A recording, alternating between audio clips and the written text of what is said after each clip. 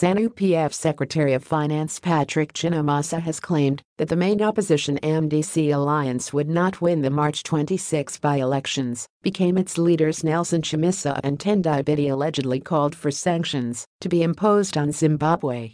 In a long thread that he posted on Twitter, Chinamasa said Chamisa and Biti committed unpardonable sins by calling for imposition of sanctions on Zimbabwe.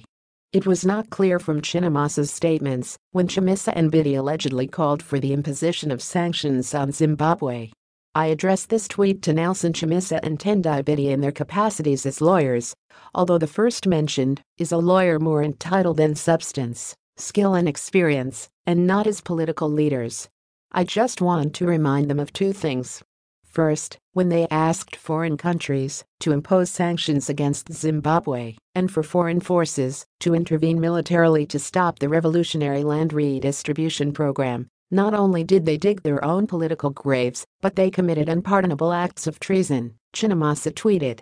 Second, that in terms of our national constitution and electoral law, the Americans, the British and the Europeans, who have supported and sustained them from their formation, and who, at the request and instigation of MDC, imposed, extended and intensified the sanctions against Zimbabwe and its population, have no right to vote in the forthcoming parliamentary and local authority by-elections gazetted to take place on March 26, 2022.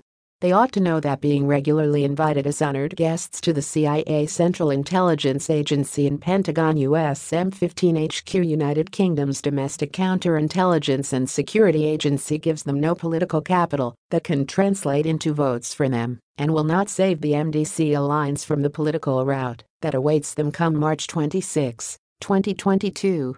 Chamisa and Biti referred all questions on the issue to the MDC Alliance spokesperson Fatsai Mahir, who blasted Chinamasa's utterances describing them as very unfortunate. Their president Emerson Mnangagwa told them to stop moaning about sanctions, which as a matter of fact, were imposed because of the Zanu-PF misrule. It's not sanctions. Rather, it is corruption by regime elites which has brought this nation to its knees, Mahir said. The people voted for the MDC Alliance in 2018, and they will vote for it again.